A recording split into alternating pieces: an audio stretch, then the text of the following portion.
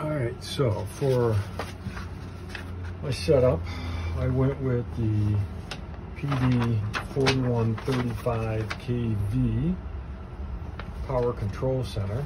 This is the instruction manual for the 4100 series. I spent a lot of time working through how to set this up, and I thought I'd go through one, to be able to help anyone who's trying to set this up, and then two, to be able to come back and look at it again in case I have forgotten anything.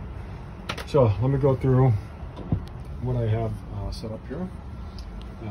I did put the lithium battery in the back under the bed compartment area, and that is the back side of the control center, and obviously the front side. So all right, so let me set this up here.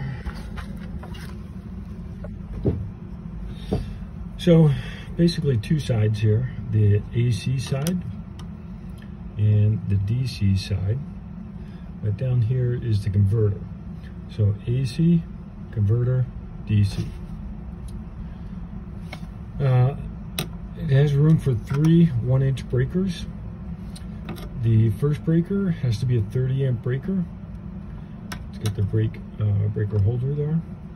And this is for your incoming shore power. The next one, actually, I put in a split breaker, so 2 15 amp breakers. One of these breakers has to be dedicated to the converter. So it has to be a 15 amp breaker for the converter. And that's this singular black wire coming out here, going into that 15 amp breaker. The other 15 amp breaker I have set up for 2 outlets right now. I have a single 15 amp breaker here. I could put in a split one here, but I've left it at this point because I don't have too many things to power up in here. All right, so now you have, with AC, you've got your 3 wires. You've got your neutral going into this bus bar. You get the ground going into the bottom bus bar, and then your black is going into your breakers.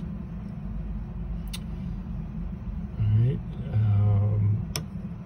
like I said, the converter comes over here, and then I've got my DC side, 40 amp, which is this is for the battery. I'm skipping this one here. This is a heavier gauge wire to hook up something. I think it goes up to a 30 amp rating. And then I have three of the branches being used right now. I still have 2 more here that I don't have hooked up for to anything right now. I put in fuses based upon what I'm running off them, and I just need to know your amperage for that. I've got a lithium battery, and the key with the KV Power Control Center is to turn the switch to the lithium switch. All right, now I'm going to try to show you in here. The switch is right next to the letter S1, and the switch has to go to up, and depending on which way your control center is set up, the switch has to go to close to the heat sink. All right, yours may be labeled, mine's not labeled. And I did send a picture to the Progressive Dynamics folks. I did just confirm that I'm turning the switch to the right position. All right, let me get to it. Sorry, it's such a small switch back there. I'm gonna try to point it out. But the key is it comes set for lead acid as the default. And so that's, I can't get it focused in there, but that's the switch.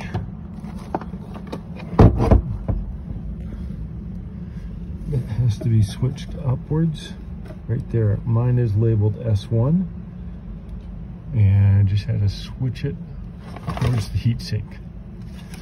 Okay, once you have that, your LED indicator on the converter actually does not work at that point, because it doesn't, the Wizard apparently doesn't work for the lithium batteries. It only works for AGM. Okay, now on the back side, what did I do over here? So these are the branch DC cables coming out, all right, on the back side. So you don't have to do any soldering. Okay, if you got your cables coming out here, the first red one goes to your battery. The white one also goes to your battery. So set those up correctly. The next branch is a heavier gauge red.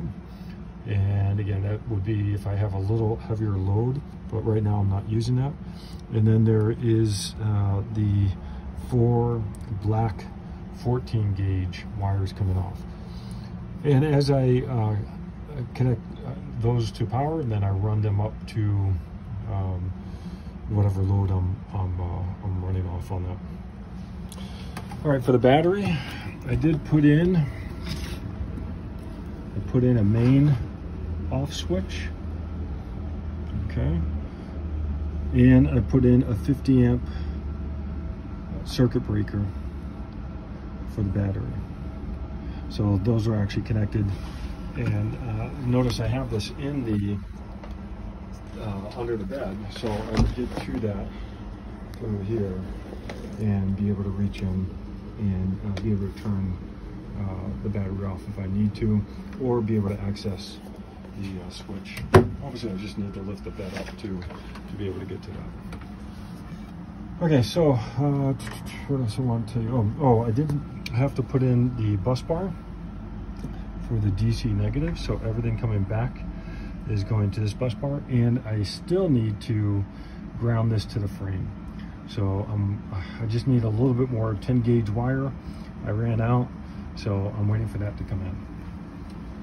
All right, so what did I do? I set up all of my plugs right now are on AC. So I have this AC plug. I ran another AC plug over here. Also has USB chargers. Put another AC plug up front, again with USB chargers. And then I also built a charge center up here,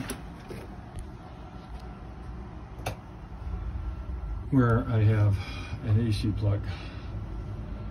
The rest of this is powered on DC. So DC USB ports, DC center voltage, 12 volt output, and some more USB ports. Yeah, I do a lot of USB ports. I got a lot of things I gotta charge.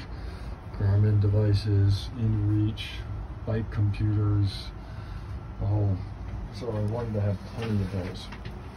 I also wired in these lights separate, more USB ports, and I put those lights up front as well. I ran my one branch up to my switches up here, which will control my lights. Now that's going to be handy to have. Now what's interesting is I turned them all off. I still have blue light on, and I was thinking maybe I don't always want to have those blue lights on, so I did put in a switch to break that. So that's just a switch to be able to turn those off, but at that point obviously the switches won't work. So I'm not sure I'm crazy about this switch, but the idea is there just in case I don't want to have the blue light on continuously. Okay, I think that's it for the PD4135. Thanks.